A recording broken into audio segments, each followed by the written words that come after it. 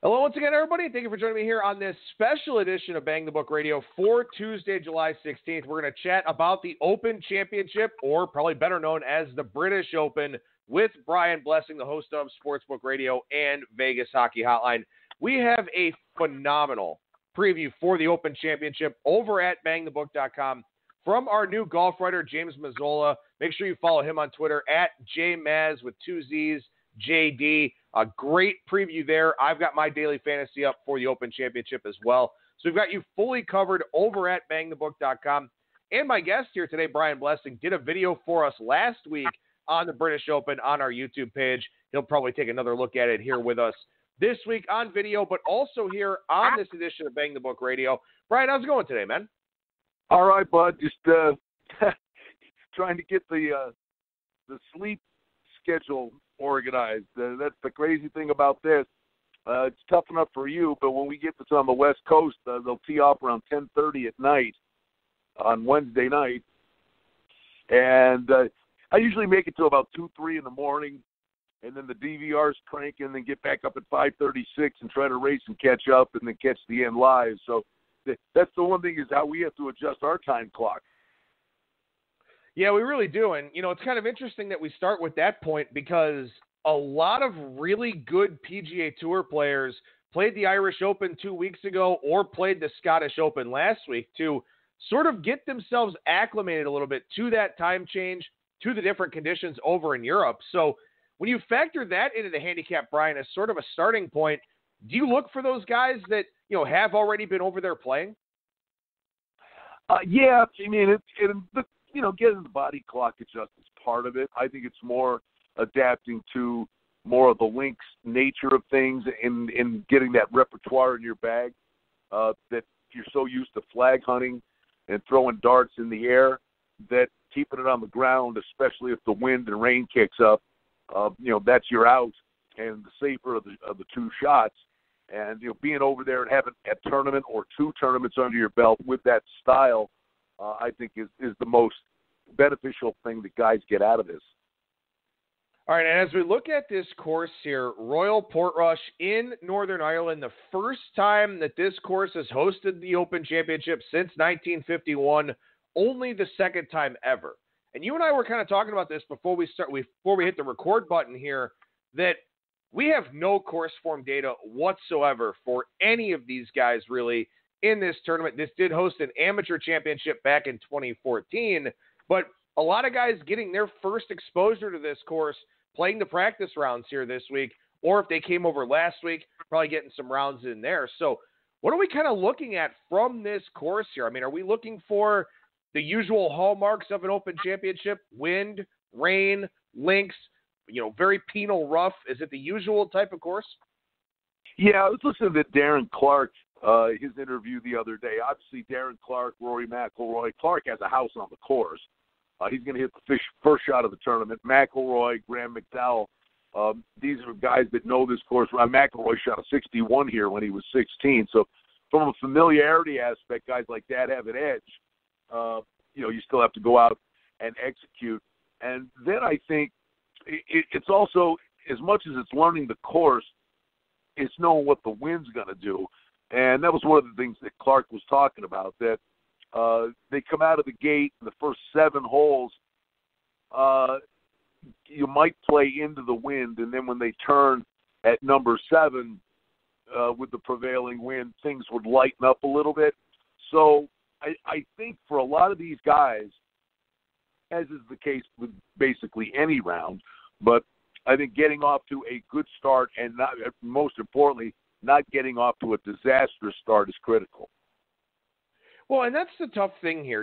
We kind of look at a lot of these courses as, this is a course for bombers. This is a course for guys that hit fairways and make putts. This is a course for guys that, play real well on approach because a lot of the greens are heavily protected. We tend to have, a theme for every event, for every course that we go to. And these Open Championships, these events that are over in very windy areas, it's a real challenge because, yeah, you want a punisher. You want a guy that can bomb the ball through the wind. But at the same time, if the wind's at your back, club selection is extremely important. So what types of attributes are you looking for in the players here this week that you're going to have on your card? Well, I would say this, Jay. I think it's a big learning curve, and honestly, I'm going to have some guys out of the gate, but I honestly believe you'll have a pretty congested leaderboard, and I think you'll be able to really find some guys watching the first 2 rounds and still get a real nice price on Friday night or Friday afternoon, as it would be with the earlier starts. Bombers, again, these are things Darren Clark was talking about. It's funny, you get all the interviews and you listen to all these guys, and it's all well and good. It's interesting, but to hear what a guy like that's saying, who really has so much information in his toolbox, and he says he's telling these guys everything. He says I should probably shut up when he talks to his friends and competitors. But the Bombers, he said, it's all about angles with this place. If you hit your lines, but there are areas, and there's some significant dog legs where they can cut the corner. But if they are errant cutting the corner, they can get in real trouble, and put up a balloon number. So there could be a guy that's, playing great, all of a sudden gets a little too feisty off the tee, tries to bite off more than he wants to, and all of a sudden the snowman pops up on the scorecard. So Tiger, I know he's got the 2-iron. He's got the driving iron in the bag at the British Open. That low stinger shot's really effective. And everybody's shooting holes at Tiger about his prep for this and, how it's all going to pan out. But from a plan of attack, and ball striking and honestly, guys that know how to compete in this event, you think of the guys over the years. Tom Watson won so many, could have won when he was older than 60. Louis Oosthuizen always shows up on the board in these things. So there are horses for courses with the style of play for starters. Yeah, and there were a few really cool nuggets that I got from James Mazzola's preview over at BangTheBook.com here. A couple of these to mention. I want to expand on these a little bit here as well. 13 of the last 19 British Open champions had won a tournament the same season. So this makes some sense to me in the sense that you want a guy that knows how to finish off a win, because you just talked about it. Guys are going to go out there, they're going to be playing real well. Then all of a sudden they get a snowman on a par 5, or they shoot a 7 on a par 4, something like that. They have that one hole that kind of screws it all up for them.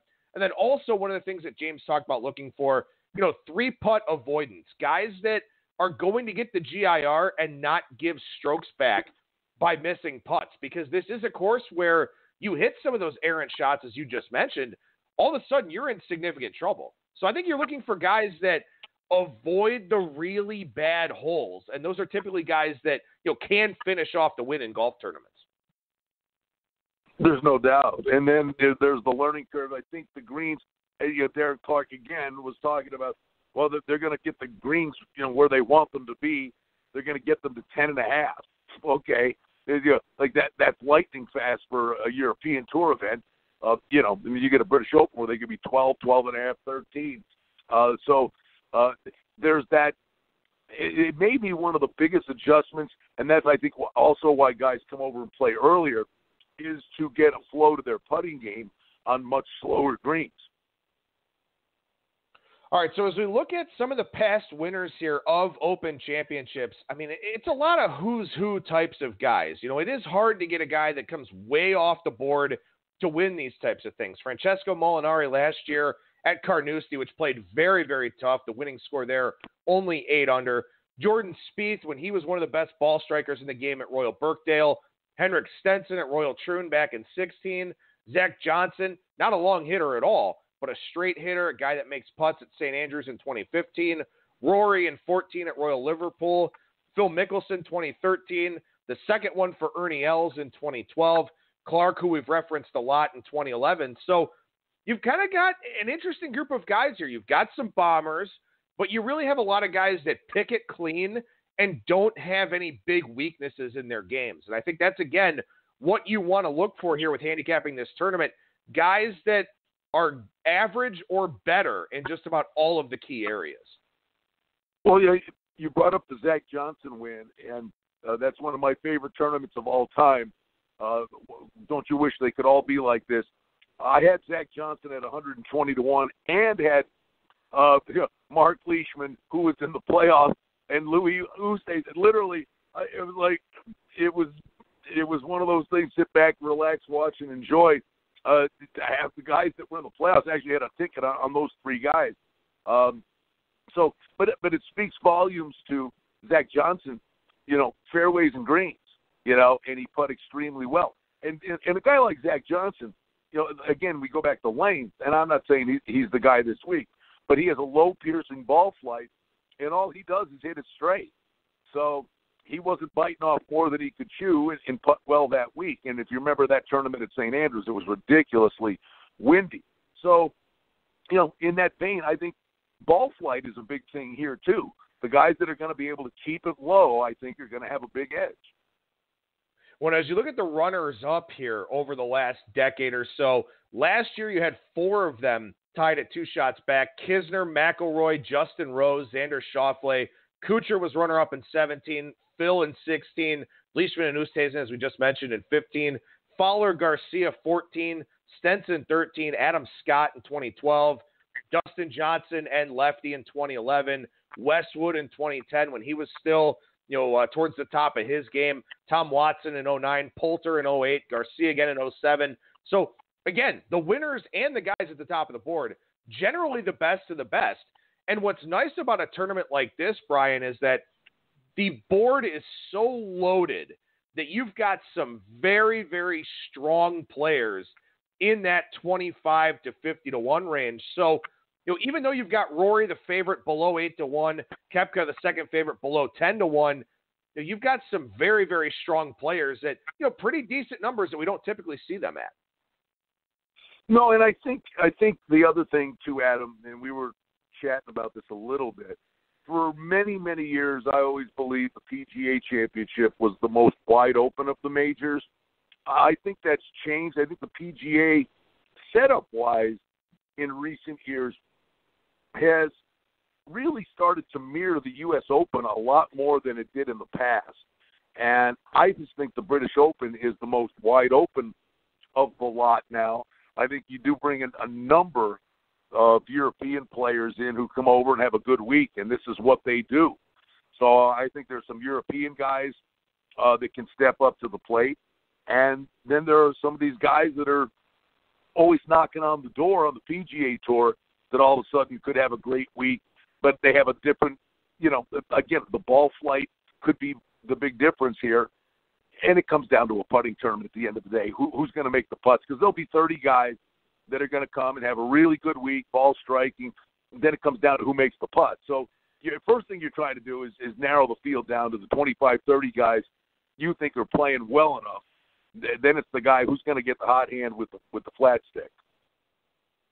So as we look at this field here, 47 of the top 50 in the FedEx Cup chase, 84 of the top 85 in the official world golf ranking. On hand for this one, a little over 7,300 yards of par 72 here at Royal Portrush. And again, obviously, weather can be a big factor. You and I were talking about this earlier. Chance of rain every day because that's just the nature of the game here when you talk about the Open. Wind will be a factor.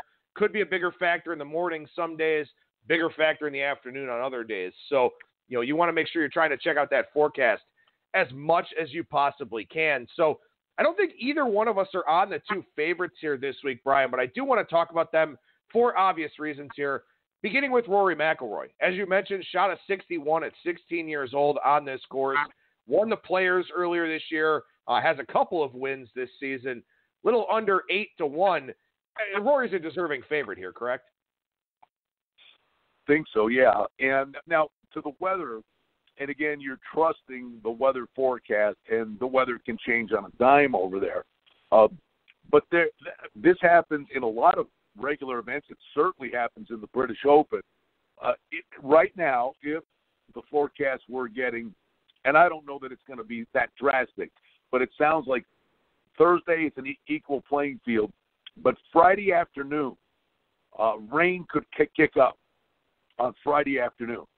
So if you look at the first 2 days, in that clump of guys that are playing, and there's some great players in there, you could say conceivably they would get the worst of the draw the first couple of days. But I'll just rattle off a bunch in that afternoon wave, named players. Let's see. Webb Simpson, Sergio Garcia, Stenson, Schauffele, McDowell, Molinari, DeChambeau, Adam Scott, This is a pairing, McIlroy, Woodland, and Casey, with a 3:10 tee-off on Friday. Fowler, Kisner, Matsuyama. So those are the biggest names, I think, that are playing and conceivably could get the worst of the tee times. It's not the end-all, be-all, but it's something to consider at least. But McIlroy is in that group that will play on Friday afternoon. But I think the other thing you got to take into account is it's a major, and there's tons of pressure to begin with. And it's great. You're going to have raucous fan support. A guy could run away and hide. But I would think the guys would just put so much more energy into this. McIlroy and McDowell, these guys, playing in front of their home fans. That's an added dose of pressure. Speaking of pressure, Brooks Koepka hasn't really felt any in majors really for the last 2 years. I mean, it's unbelievable what this guy does in these major events on what are supposed to be the most difficult courses with the strongest fields. So he's plus 975 here this week. In fact, I actually saw he's a dog in a matchup to McIlroy, which is kind of interesting to talk about in and of itself. But what about Koepka? I mean, obviously it's hard to bet against this guy in any way, shape, or form, but the British is a little bit different than the other three majors in the U.S. So what do you think about Koepka this week? It's hard to discount him in any major. I mean, it's the focus and the demeanor he has and his approach with every shot, that he just has this laser focus, doesn't panic if he's behind a few shots, hits middle of greens if he's ahead. So his strategy and everything he employs when he's in a major, you can't criticize. Now, he opened 6-1. He's up to 10-1. McIlroy came down from 10-8. The one guy, and again, sometimes it's when you bet. I'm kicking myself a little bit. Sure enough, I bet Stenson last week, which was the dumb thing, and he contended, didn't win. But because he played well last week, Stenson went from 40 to 30. And Stenson hits a 3-wood. He hits it like a bullet, and he hits 3-wood as far as most guys hits driver. So Stenson in good form, his numbers down. I kind of like Stenson a little bit. But I will tell you, the last time we saw him and was Jon Rahm. He won the Irish Open, and I thought I was in the catbird seat. I just took a little flyer in that tournament, took Eddie Pepperell. And Pepperell was sitting in the next to last group with two guys that had shot a 60 and 62 the day before ahead of him going, well, they're not going to be there. It's impossible to follow up rounds like that. And Pepperell had a so-so fighter. I think he shot 2 under, but he was the guy in the catbird seat, and Rahm shoots a 62 or whatever it was. So Jon Rahm is coming in here feeling his oats for a guy that's never won a major down to 16-1. So Rahm is your third favorite here, somewhere in the 14 to 16-1 range, as you mentioned. One guy I do want to talk about, Dustin Johnson. He's around 15-1 here, and we got real accustomed to seeing Dustin Johnson 7.5-1, 6-1, 8-1 in that type of range for these big-time events here. Now all of a sudden he's at 15. Is he kind of being overlooked, or is this just not the best of fits for him? I think it's probably a combination of that and, in the majors wasn't setting the world on fire. I think the U.S. Open was a massive disappointment at Pebble Beach, where to me I thought he was going to be dominant at Pebble Beach, and he just didn't play that well. Current form, DJ's just not on top of his game right now. That doesn't mean he can't wake up, but I mean we can say that. Go down the line. I mean, Justin Spieth's up to 40-1 with horrible current form, but we see Justin Spieth, even now through the travails he has, he can get the putter going. So, you get Spieth at a crazy overlaid price, but I mean, his demeanor, he just seems to be in a weird place. Kuchar. Kuchar's 40-1 down to 30-1. Matt Kuchar's been I think you could make the case, not necessarily in terms of winning. Kuchar may be the most consistent golfer on the planet right now. I think it's real interesting, actually. I don't mean to point out where you misspoke there, but I know you call him Justin Spieth, and it's kind of funny to think about sort of lumping Justin Thomas and Jordan Spieth together. Spieth, a guy that, again, was one of the top ball strikers just a couple of years ago, won this event in 2017, obviously at a different course. And then there's Justin Thomas, who when he's going well, may be the most consistent player on the entire PGA Tour, but had that wrist injury earlier on in the year. And again, I don't mean to point fun at the fact that you called him Justin Spieth, but it's one of those things where I feel like both of those guys have the right type of skill sets to go out and win this tournament, but they are kind of muddled with this group of the 30 to 40 to 1 guys, Thomas for the injury and Spieth because consistency just hasn't been his thing. No, I'm glad you mentioned Justin Thomas, too, because he had the wrist injury. This is a guy that can just flat out light it up and go low, no matter what kind of golf he's playing or where he is. And bouncing back from the wrist injury, first and foremost, you got to, can a guy play 4 rounds? Is he get healthy? Is his game trending the right way? And he was in contention in the Scottish Open, right? He shot 18 under par, so yeah, Justin Thomas has got to be coming in here feeling pretty good about himself. All right, so as we look around the rest of the board here, let's focus on some of the regulars on the European Tour. You've got, I guess Tommy Fleetwood's not necessarily a regular anymore, but he's 21 to 1. A lot of people figure he'll have one of these big breakthroughs in a major here at some point.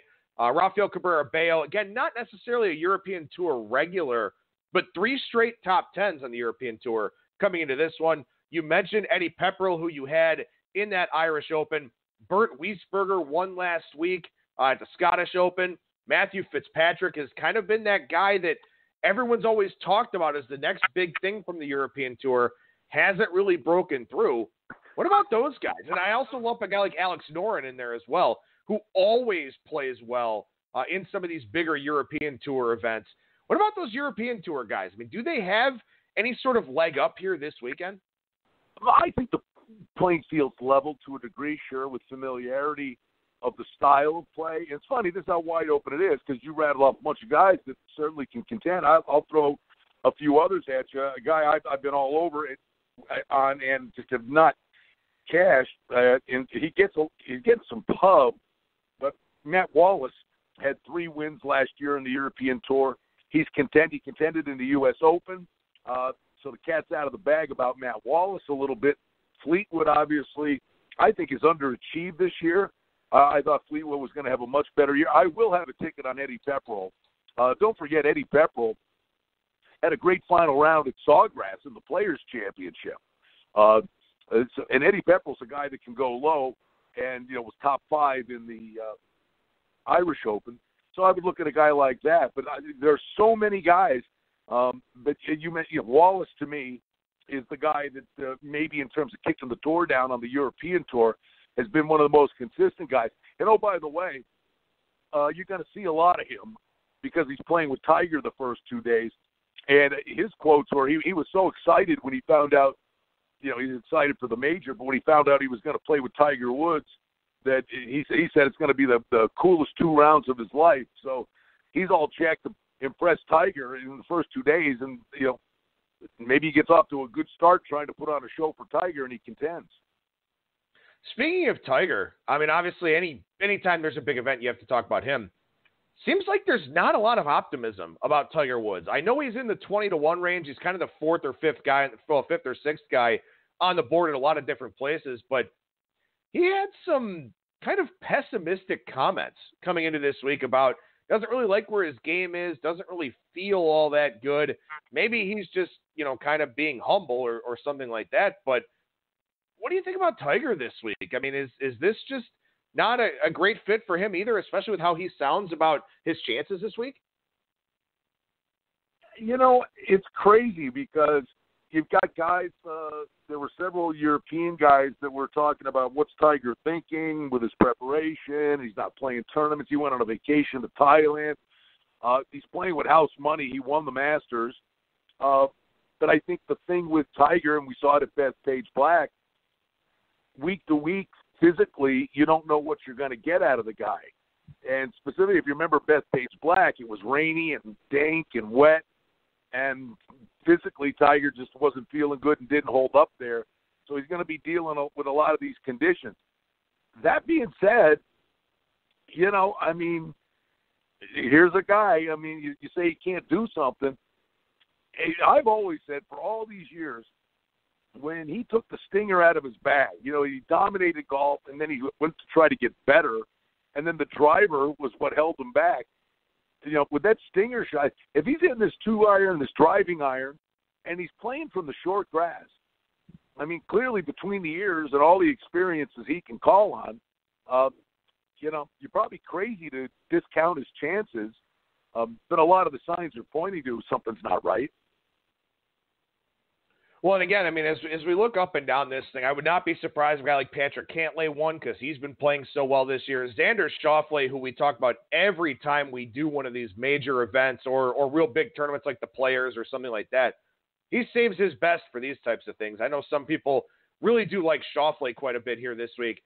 A couple of other names I want to ask you about, and then we'll throw out some long shot bombs here for this thing. Ricky Fowler. We have to talk about Ricky Fowler. I root for this guy in every single major he plays. Runner-up to Rory in 2014 at Royal Liverpool. Ricky, we haven't heard much from Ricky this year. He hasn't been in particularly great form, hasn't played overly well in a lot of events. Does he figure it out here this week, or is this just not the one for him, and maybe we look to 2020? He plays well in the wind. That's the one thing. He plays well over there. So he's got a chance. The problem is there's always one round. There's one round that gets away from him, one or two errant shots that cost him dearly. And, it's hard to trust him. That's the one thing. There's always the shortcoming that seems to rear its ugly head. A guy of a similar ilk, actually, ball striking-wise, who's been spectacular this year? It's just you have more faith in him making a 30-footer than a 4-footer is Adam Scott. I mean, ball striking, Adam Scott has been spectacular. I think Adam, and don't forget, Adam Scott had that British Open won before he gave it away to Ernie Els. So Adam Scott's a sneaky guy. It's amazing. I mean, buddy, we can go through, so many of these guys and say, yeah, we haven't mentioned Mark Leishman. If it's really windy, Mark Leishman from Australia is a great wind player. He's one of the best wind players out there. That year they in the playoff at St. Andrews, they had to stop play a couple of times because the ball wouldn't sit on the green. It was so windy. So the windier, the better for a guy like Mark Leishman. And that's why I really believe, play a few guys. Head in here, settle on a guy you think can win. That you're pretty confident he'll contend. Take a flyer with a couple of long shot guys. But my betting advice would be, don't go overboard in the beginning, and watch the first two rounds. And I'm telling you, on Friday night, you can find somebody that's 3 shots off the pace, 2 shots off the pace, a guy maybe that's never won a major, but he's playing great, and you're going to still get 25, 30, 35 to 1. Well, and this is another one of those, too. When you talk about the weather considerations, if the weather is going to kick up in the afternoon on Saturday or Sunday, and there certainly is a chance of that, obviously, you want to keep a close eye on the weather forecast for this. You got a guy who's maybe 4 or 5, 3, 4, 5 shots back with a morning tee time Saturday or Sunday, and you've got the leaders who are playing in the afternoon when it could get real feisty out there. That could be a great in-tournament running angle for you, just based on the weather forecast for this tournament. So you certainly want to keep things like that in mind. One other thing I'll mention, talk about guys that are great ball strikers that you worry about them putting. Hideki Matsuyama is top 25 in so many strokes gained categories, top 5 in ball striking. He just can't make a putt this year. So that's another guy maybe with the slower greens, a guy that you do want to factor in a little bit. And hell, we haven't even talked about a Paul Casey type. We haven't even talked about, Sergio. I agree with you. This is, even though you get a lot of high profile names that win this thing, it does feel like it's really wide open. Well, and I will throw one at you that I'm absolutely going to play. And for the very reason of what we just went through here in the last half hour, there's not a soul in the world talking about it. And you're talking about Rory McIlroy, Graham McDowell's home course. We mentioned Darren Clark. The guy that's coming in here flying under the radar and is having a really good season is Shane Lowry.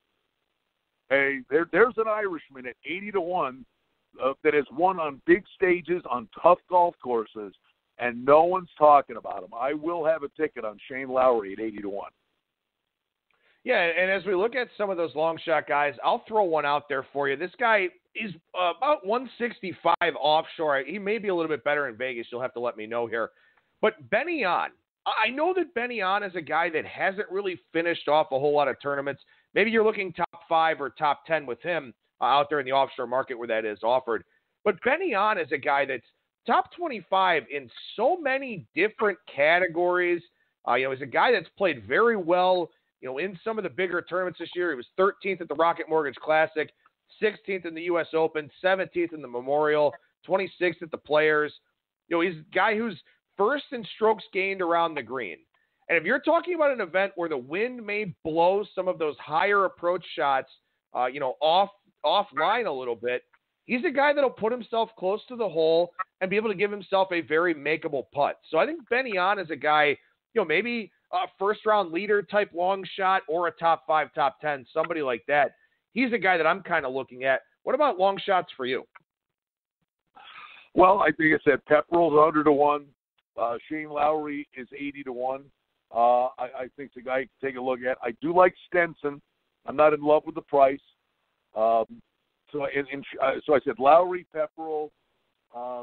The other guy, the grenade price, I've said it from day one. I've been doing this on Bang the Book videos, and the guy's a Thursday and Friday warrior. I do think the day's coming in the not-too-distant future once he can learn to string 4 rounds together. But, we're saying that about Ricky Fowler after all these years. The Sung Jae Im kid's got so much talent, and I just think this is one of those kind of goofball events that, something goofy could happen.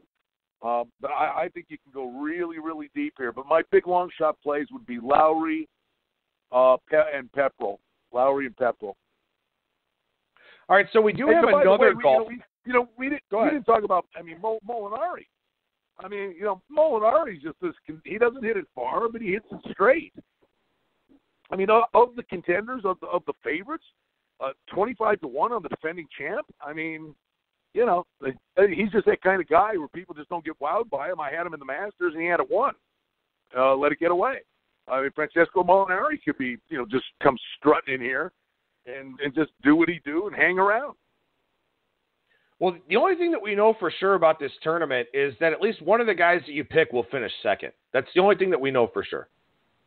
Ain't that the truth? Sorry, you man. have no idea, buddy. I don't like tattoos, but if I was ever going to get a tattoo, I would make it one of these things where I could just put up Adam to the arm here. There's another runner-up. I got the Thursday Warriors. I can't tell you how many times the guy I picked to win the tournament. Well, how about the 1 week? We talked about it, right? The Brian Stewart guy in Michigan. Oh, up in Michigan, yeah. Brian Stewart. This guy comes out. He's got the lead in the first round. I'm sitting there going, "You got to be kidding." I should just bet Thursday and get it over with. All right, so as we look here, there's actually 2 events this week. Obviously, the British Open, certainly the biggest. There's no doubt about that, and that's certainly the one that everyone's going to be paying attention to.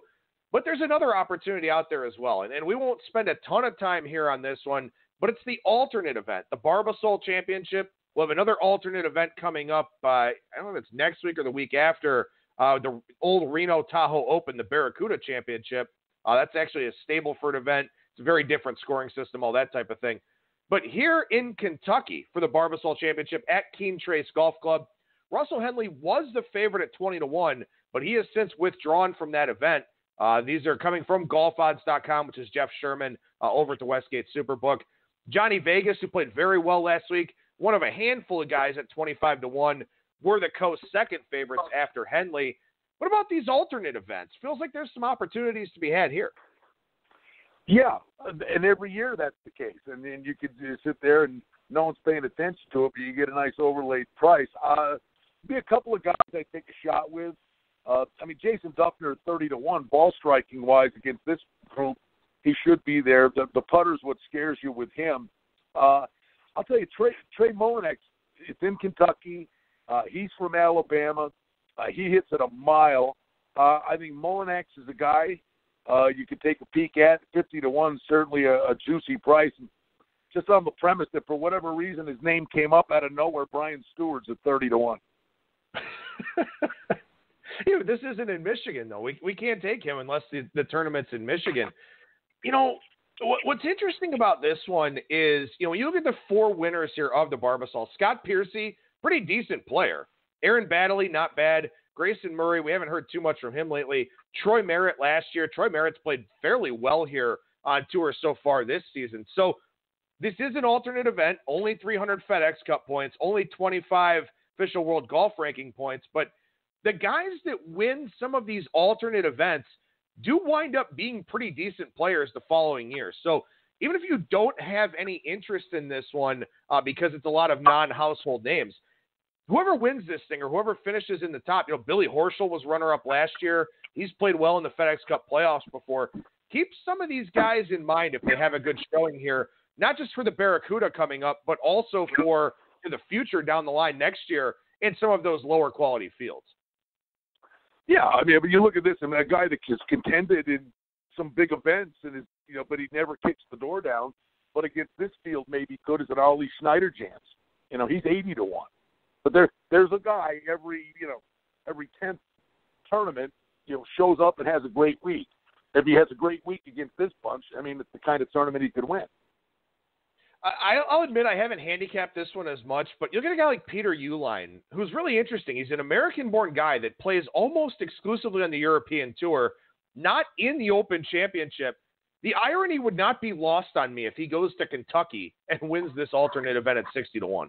Yeah, so with this Barbasol Championship, again, maybe guys that you want to keep an eye on for next year, you'd certainly like to grab their prices before they start to get lower. But, again, as they get into stronger fields, they'll still have some of those triple-digit or high double-digit prices. Brian Blessing, the host of Sportsbook Radio and Vegas Hockey Hotline.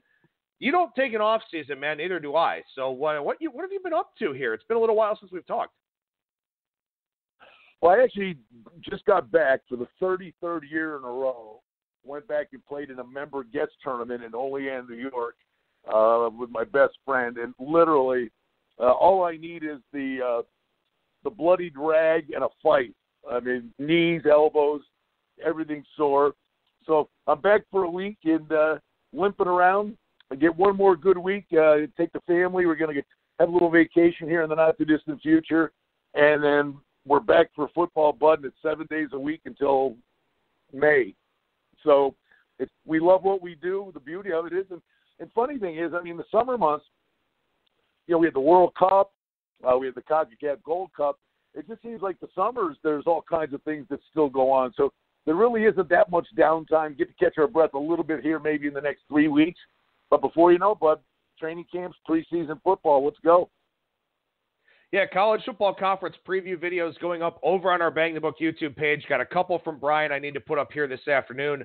Speaking of college football, my power ratings will be posted here this afternoon to bangthebook.com, so you can check those out as well. And, Brian, you're not that far away from I know development camps already happened for the Golden Knights, but you're really not that far away from preseason games and all that type of stuff firing up again, too. So appreciate you taking some time here, as always, man.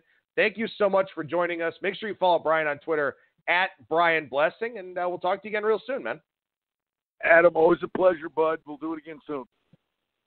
There you go. There's Brian Blessing, the host of Sportsbook Radio and Vegas Hockey Hotline, KSHP.com, the place to find that. Or it's also very easy to just follow Brian on Twitter at Brian Blessing. We'll have a college football podcast on Wednesday. Still working out who the guest is going to be for that. Thursday, the Bettors Box, our MLB betting podcast. Friday, we'll chat UFC with Christian Pina. Make sure you look at that awesome golf preview for the Open Championship by our new golf writer, James Mazzola, over at bangthebook.com to go along with all the great content that we have going up over there. That'll do it for me. Thank you so much for listening, everybody, and I will talk to you again tomorrow.